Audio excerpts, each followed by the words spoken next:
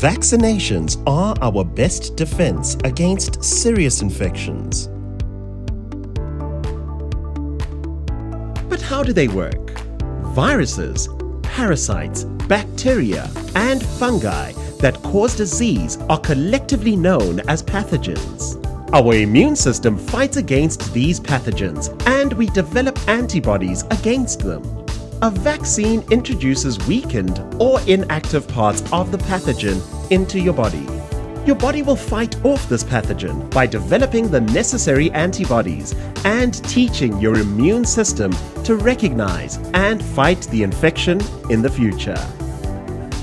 Vaccines do not interact with human DNA and have reduced the mortality rate of infectious diseases such as smallpox, measles, and polio.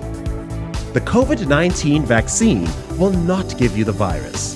If you have tested positive for COVID-19, you will still have to get the vaccine once you have recovered.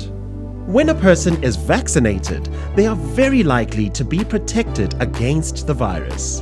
When a large portion of the community is vaccinated, the pathogen has a hard time circulating because most of the people it encounters are immune. This is known as herd immunity and assists in stamping out the virus. For the latest, accurate information on the COVID-19 vaccine, visit sacoronavirus.co.za.